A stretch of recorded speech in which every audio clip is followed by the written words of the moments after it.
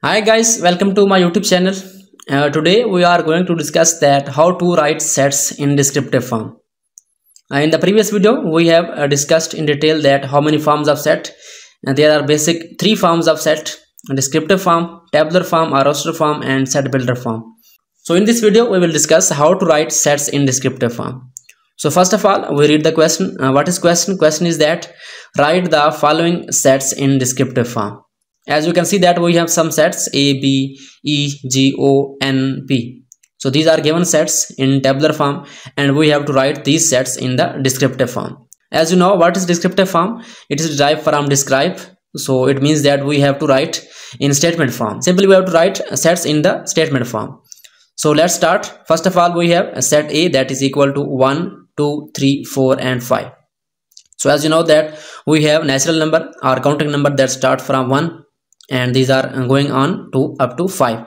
So we can write that set of natural numbers. So here natural numbers are not complete, only first 5 natural number. So we will write set of first 5 natural number.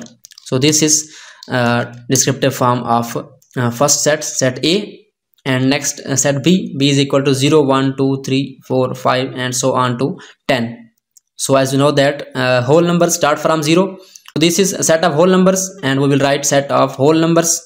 So as you know that we have whole number less than or equal to 10. So you can write simply a set of whole number less than 11, or if you want to write less than or equal to, so you will write less than or equal to 10. So these are two methods. If you write to simply less than 11, that is okay. If you write less than or equal to 10, as you know that we have 10 included in this set, so we have to write less than or equal to 10. So this is descriptive form of set B. Now we have set E that is 0, 2, 4, 6, 8 and so on. You know that these are a even number. When we divide these number by 2, we will get the remainder that is 0. So these are even number and set of complete even number. So you will write simply set of even number. Because we have no limit here, so we will write simply set of even numbers. If we have some range, we have finite numbers, so you will write range. Okay, next we have set G that is cricket, football, hockey and tennis.